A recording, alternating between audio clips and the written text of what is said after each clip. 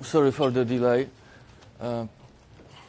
Thank you for the invitation, and it's my pleasure to... Can you hear me well on the mic? Can you hear me? So, on behalf of myself and our small organization called Never Lang Organization, I have a pleasure to present a language which we developed for past few months. So actually, that's the name of the language, Never. So I thought that I will never write the programming language. So after that, well, still I was thinking that it will never happen. But eventually I was advised by a nice person to start doing something. And then I thought that maybe I will start. And surprisingly, after I began in April, and we have February next year, so it's less than about 10 months past, but I'm here to present the language. So in this agenda, I will talk about the motivation, which will let me here. It's just a side project, and about the design, the decisions, what's under the hood, and I will make a small demo that the language is actually capable of doing something useful. Because many languages start with Fibonacci or doing some temperature calculations. I have this also in my language.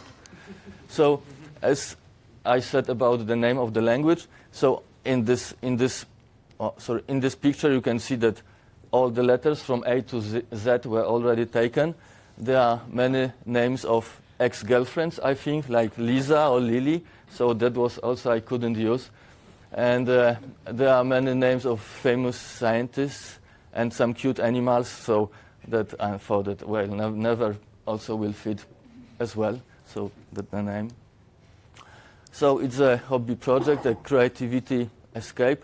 I also am learning a little bit about programming languages. It interests me a lot.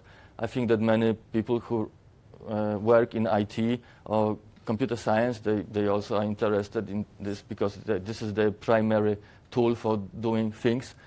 And in the background, you can see this is a translation to Polish of the Dragon book, which I was reading, and that was the kind of one of the first book which gives you some very theoretical background. Then there are two books which led me to extend the language. There was a talk about types, so we have also a book about types, and there's a book which was very useful to start doing actually the design or the language, not from using the Dragon book, but rather to start writing virtual machine. And this is a perfect code. There are some clean codes. So those are the things which you also should look after, not to create some mess, but some maintainable code which can be extended. So the design decisions, this is first. I began the language as a functional programming language. There's a chapter in the book how to make a functional programming language, and then I decided it should be called by value. It should be statically typed because I want to have the compiler to correct my code, and besides, such code is faster. I knew that many functional programming languages are ML based. Maybe you know OCaml, which is very hard to read. So I then thought, if everything is doing from scratch, then maybe I can have some C-like syntax. And then we have reference model, so everything is reference, basically. We have box values, how the values in memory are represented. So every float or integer or string is kept inside the memory as a separate object. And it's syntactically scoped. So under the hood, what helped me a lot was actually not to come up with something completely new, but I read the book which I mentioned before, and then there I found the malware machine. I suppose it is the basis for the OCaml language. It's virtual machine. I also needed mark and sweep garbage collector because how the objects are created, how the first-class functions are being returned from different functions. So not to have so-called spaghetti stack, I needed a garbage collector, which also kind of simplifies things as minimalism matters. and tailored optimization. When we have a functional programming language, then we don't have loops. But using tail recursion, we can change loops into functions. Then there are some other things like hash maps, trees, linked list, and everything is written in C using our old friends Bison and Flex. So this is kind of the basis for many compilers when they are in the initial step. So that's how a typical code looks like in Never language. So here we have static types. It means that the function calc returns a function from within it returns a first class function. This is its type, that it takes a float parameter, returns the float, and it converts Fahrenheit degrees into Celsius. So we get a function, and then we call it with some parameter, and then get a value. So that was the first part which was written. And okay, so those the language, how it was developed, I decided to first begin from invoking functions, because many programming languages have loops or ifs, conditionals, or some other control structures. But this seemed to be not very interesting to me because it's very well written, and all the function invocations are written in a textbook at the end of it. So I decided to begin from the end because the beginning was not very interesting.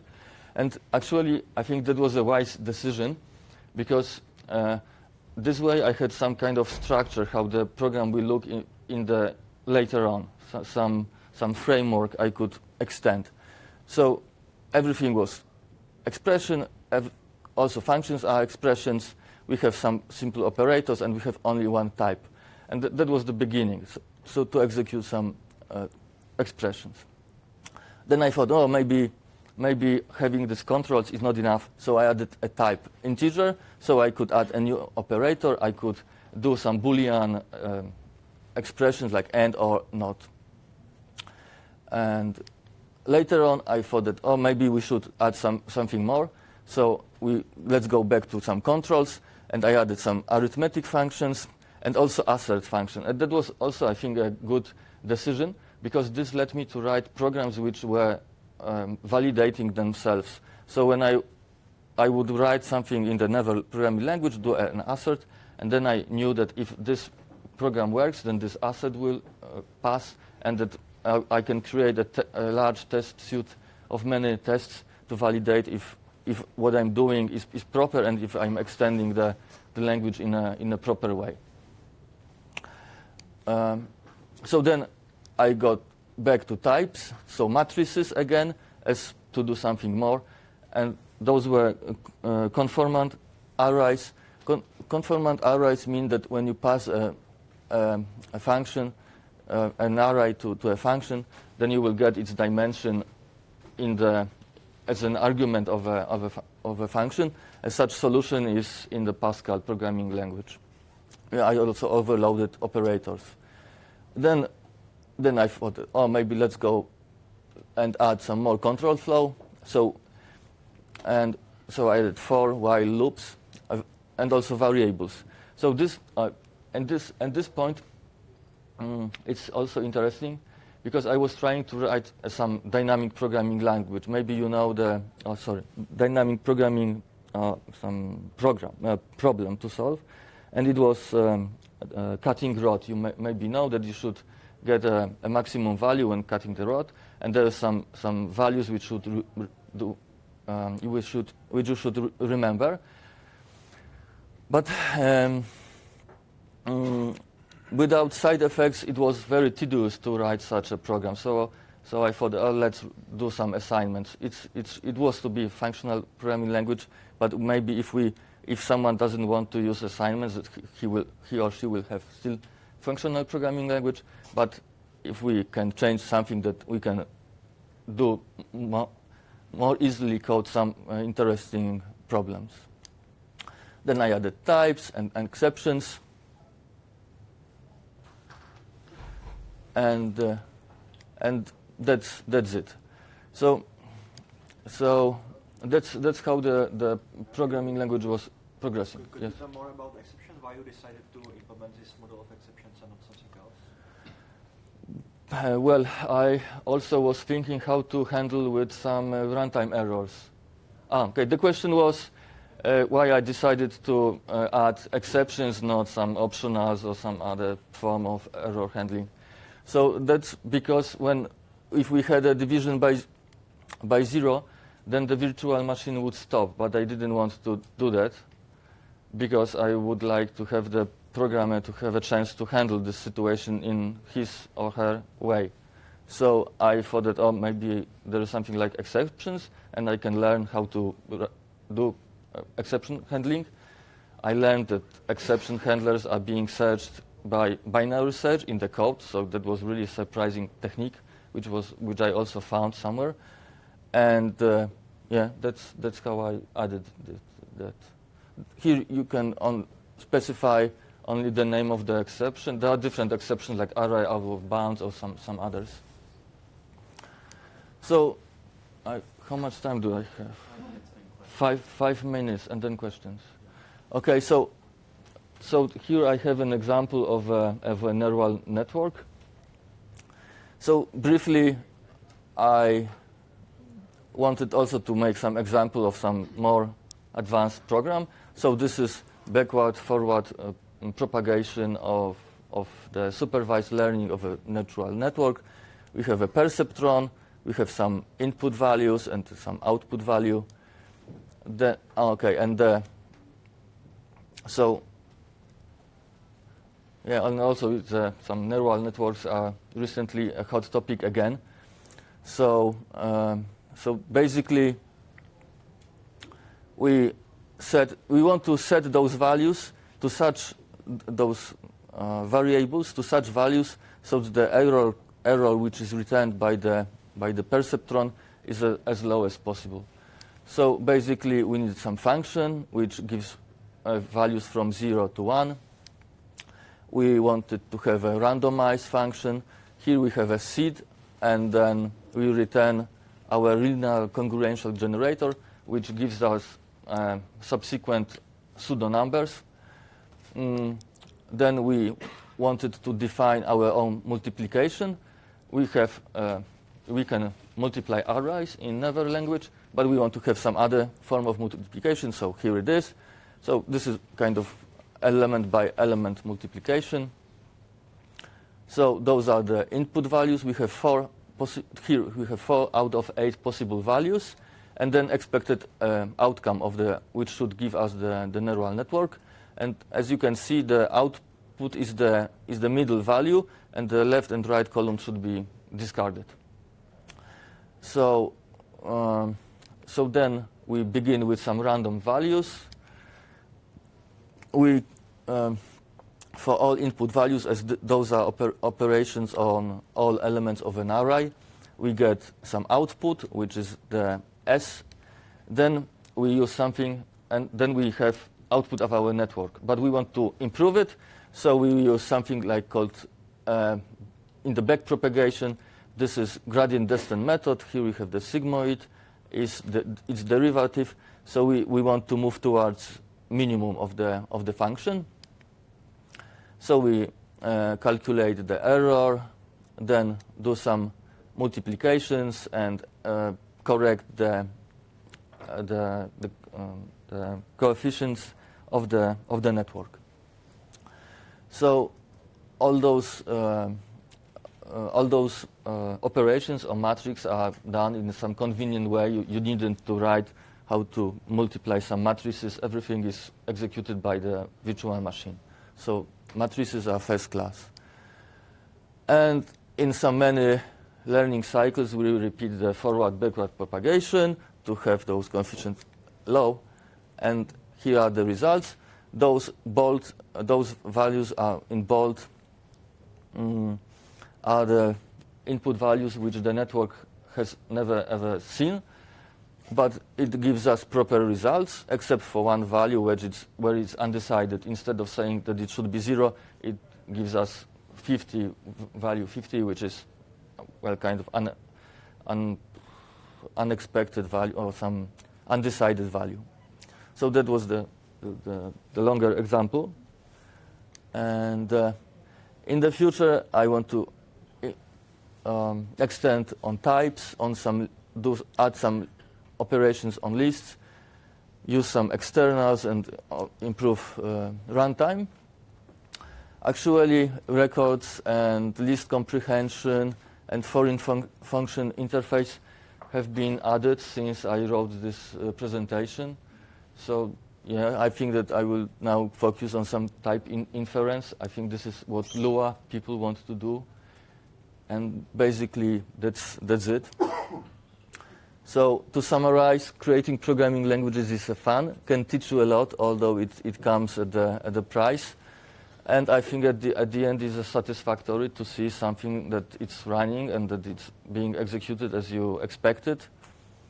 So thank you very much for your attention and for invitation.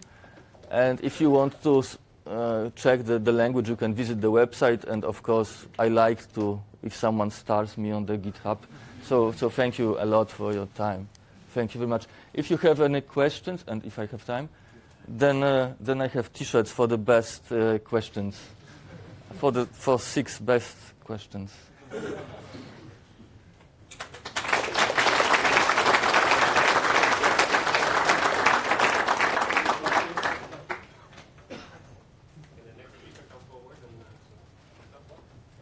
Yeah, a question. Yeah, so you're doing pass by value, first of all. Yeah. You also have references and box values. So if you pass like a big value into a function, does it receive a copy of the entire structure? No, it's by reference. So you get only kind of a pointer or a reference. So only a reference is passed to that value. If you have an array, it's still in the memory. It's not being copied.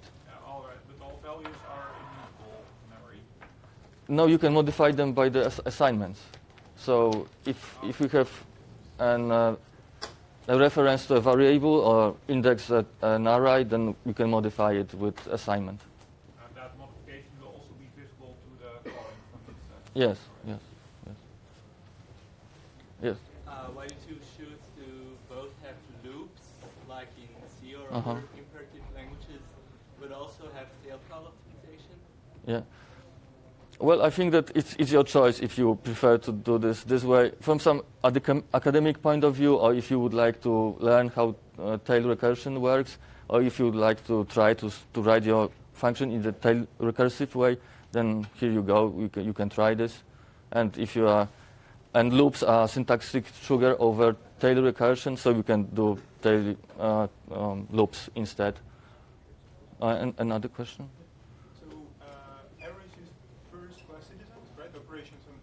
Yes. And I'm just wondering, when it's compiled to binary code, it's compiled to binary code, right? Yes. And it's not interpreted. Do you use some optimizations, this single instruction, multiple data, maybe? No, not yet. But I thought that using foreign function interface, I could use some libraries to do such optimizations, but it's not ready yet. Thank you. Yes. How many lines of code? It's 25,000 lines of code right now. 25,000. In total, so including virtual machine. So Yeah, it's virtual machine, type checker, and scanner parser. Okay, thank you. So, yeah, okay, thank you.